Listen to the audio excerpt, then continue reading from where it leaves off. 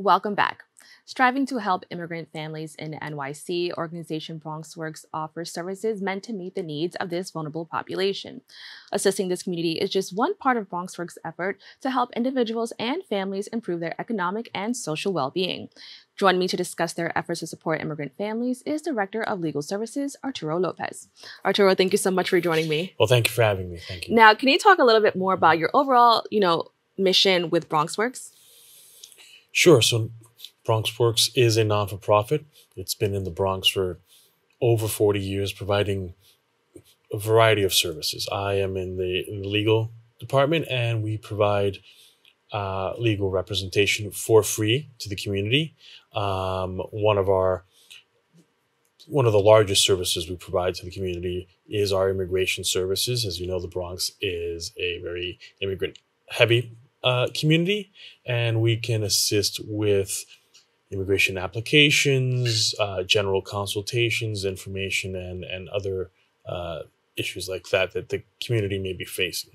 Now, working with so many different types of families, what are some of the unique challenges that face families who are dealing with immigration? I would say the complexity of the process and the system. It's very hard to understand. There's a lot of need, and so there's a lot of misinformation out there. And so people sometimes don't necessarily understand the process, what needs to be done, and can sometimes be taken advantage of by people who are not licensed to practice law and hold themselves out as knowledgeable and authorized to assist with the immigration process. And that's why I always advise people to seek out nonprofits that can provide free, legitimate representation, high quality representation to these families. Now that you mentioned that, what are some things that, people who are looking for this help should look for, just to make sure that the people that they're getting help from are legit and are not trying to, like you mentioned, feed them misinformation? Right. Well, first, they should be looking for an actual attorney and not a notario or accounting service.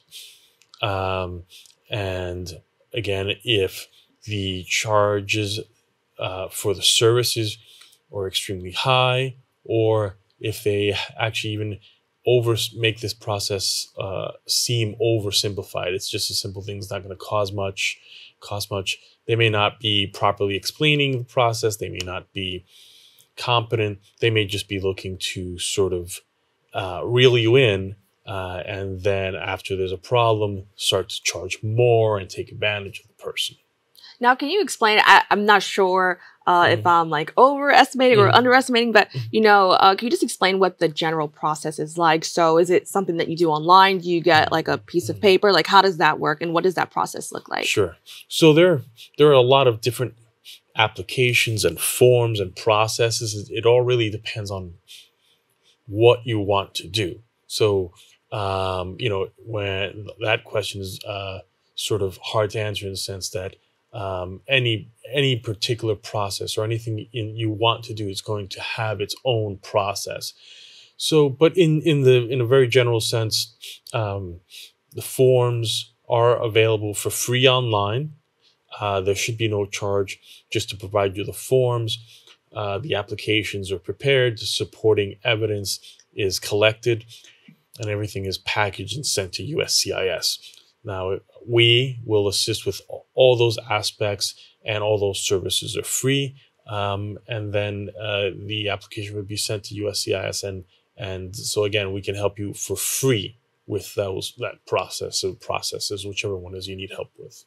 Now, I understand that your organization also assists with the Deferred Action for Childhood Arrivals, also known as DACA applications. Can you explain what that is and what those applications help with? Sure. So that's one of the many applications we assist with, and that process was one that started for individuals that arrived as children to the United States, who had been arrived in the U.S. before the age of 16 and had been here for a certain number of years before the process was first started. It's still ongoing. And if you qualify, you can receive work authorization to remain and work in the United States. Now, I think it's so important that there's a focus on children as Mhm. well as adults and just families in general. Can you just explain why it was important for the organization to focus on so many different aspects or just areas of this vulnerable population? Sure. I mean, as I said, the Bronx community has a very high number of immigrants, and the vast majority of those are families. So there, you can have one family, and all the members of the family may have different needs or qualify for different processes.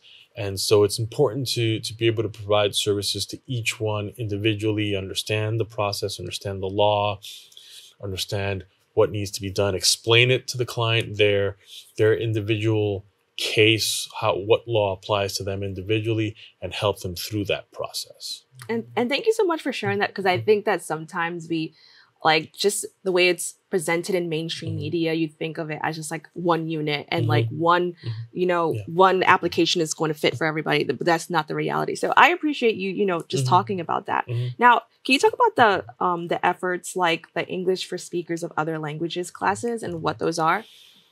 So sure, BronxWorks also has a ESL program that's open to the community, and it helps the students learn English, be more competent in English, and this in turn can also help them with not only their careers but also in relation to immigration.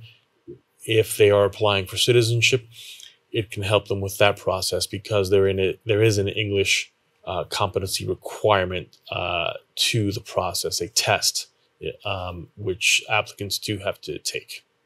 Now, I want to mention that last year, our city saw an increase of migrants from Venezuela Mhm. seeking shelter and asylum.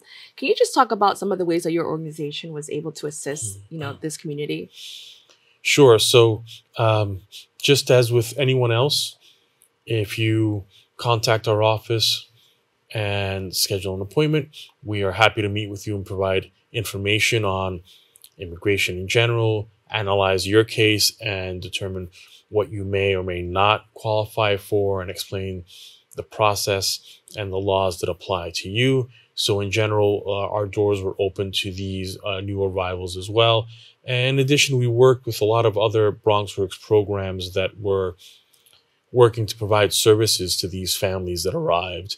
Our shelter programs, or our meals programs, to try to provide holistic assistance to these new arrivals. Now, I also want to mention, since working so closely with this community, recently, the mayor is looking to house migrants in 20 standalone school gyms. Mhm. As I mentioned, working closely Mhm. with this community, can you just tell me your thoughts on that? Is this the best Mhm. process for this community? Is this what they need? Can you just talk a little bit more about that?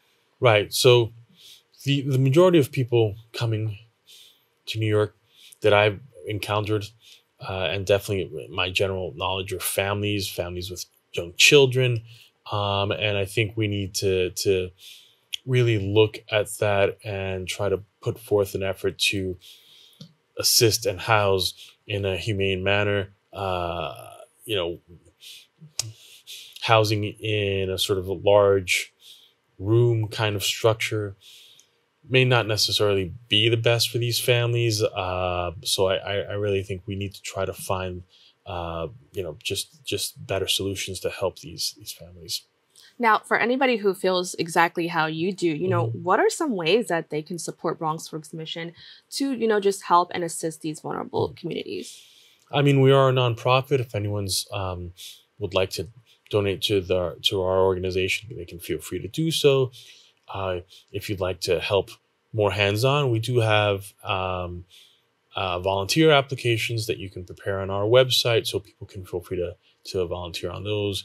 In my department, obviously, is the legal department, so it's made up of attorneys. So if there are any experienced attorneys out there who are seeking to donate some of their time and expertise in the legal field, they would be welcome to do so as well. And can you also talk about the BronxWorks Emergency Fund and what that's all Mhm. about? Um, there was a fund set up to assist the community on these emergency if emergencies do arise, and so again, that's information that would be on our website, and you can seek information about that program and the application process. I wouldn't oversee the applications, but I know we have very competent staff who's always dedicated to helping the community. So if they receive your application, I know that they will look at it very closely. Now, I want to take a moment. We have a little bit of time left, just to talk about some of the other work BronxWorks does. Can you just give us an overview Sure. of some of the other work you do? Sure. So, in addition to our immigration program, we do have some other legal programs that are closely linked to immigration. We find that there's a lot of overlap in the need in the community. We do have a crime victims program, which assists individuals who have been the victim of a crime, can assist with the legal issues arising out of that. Attorneys can help.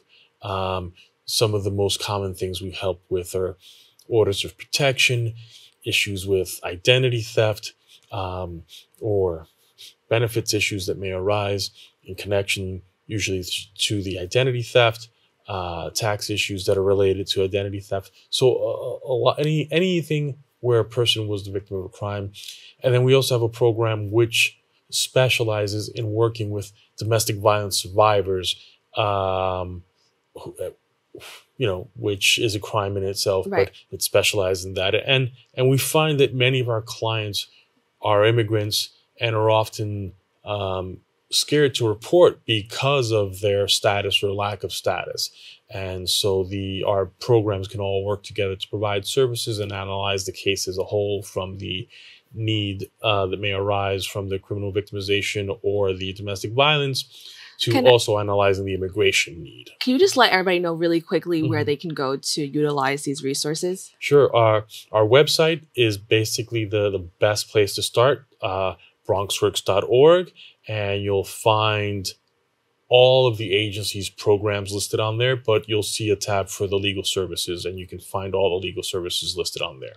Well, I want to thank you so much for joining me. Great. Thank you very much for having me. We've come to the end of our show today.